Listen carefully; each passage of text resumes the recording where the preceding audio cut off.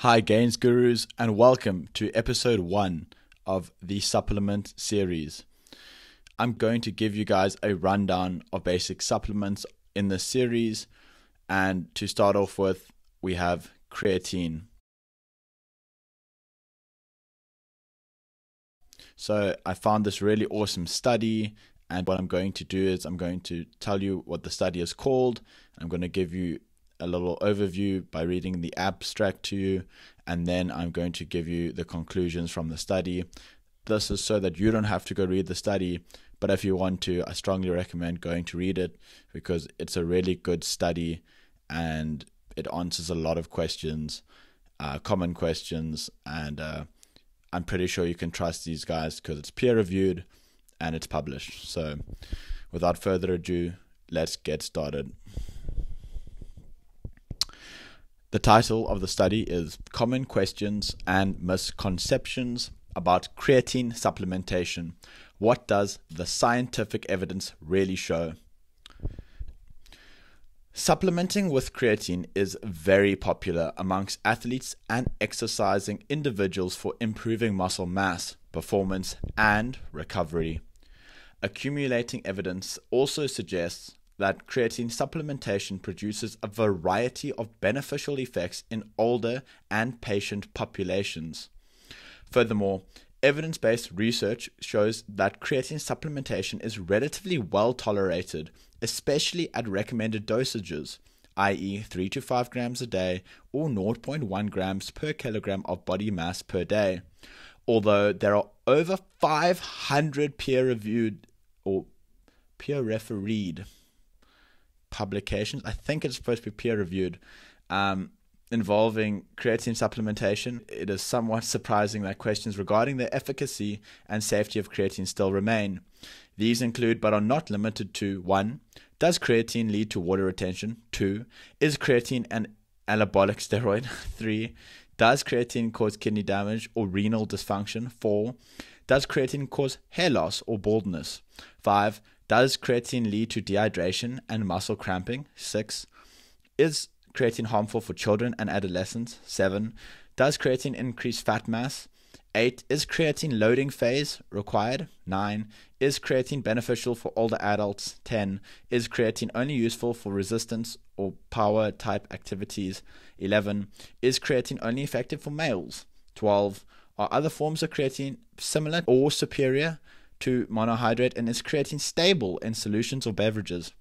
To answer these questions, an internationally renowned team of research experts was formed to perform an evidence-based scientific evaluation of the literature regarding creatine supplementation.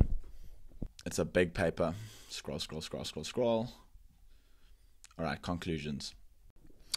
Here are the questions and their respective answers from the conclusions of the article. Does creatine supplementation lead to water retention?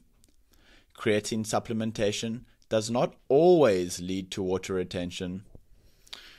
Is creatine an anabolic steroid? Creatine is not an anabolic steroid.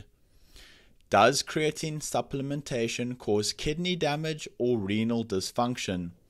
Creatine supplementation, when ingested at recommended dosages, does not result in kidney damage and or renal dysfunction in healthy individuals.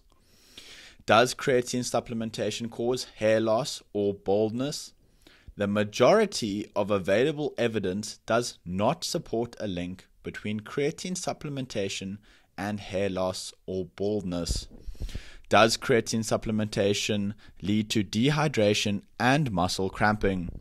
Creatine supplementation does not cause dehydration or muscle cramping.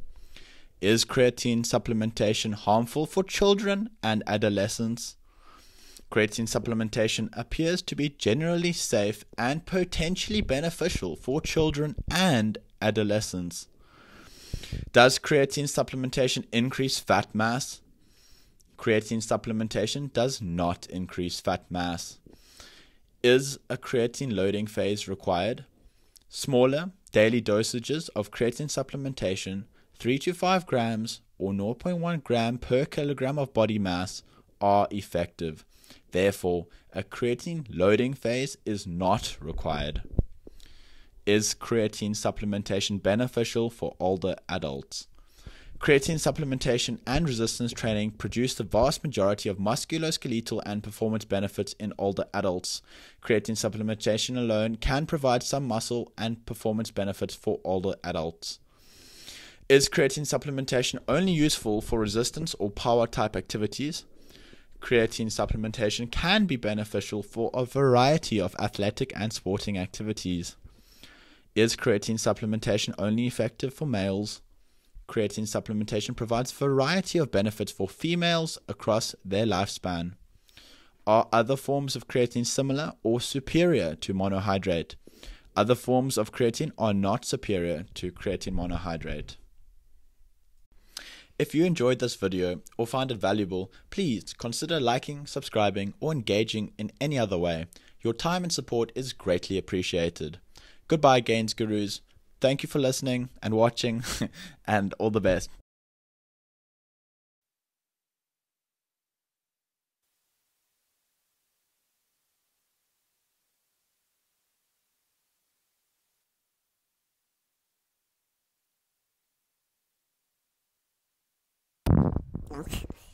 If you enjoyed this episode or found it useful, please consider If you enjoyed this episode or found it useful, please consider subscribing, liking, or engaging in any other way. Your time and support are greatly appreciated.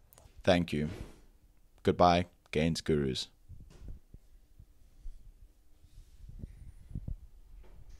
And goodbye from Nacho. Nacho. That's the cat. So cute. Look at him. Bit of a grumpy cat at the moment, shame. We love him.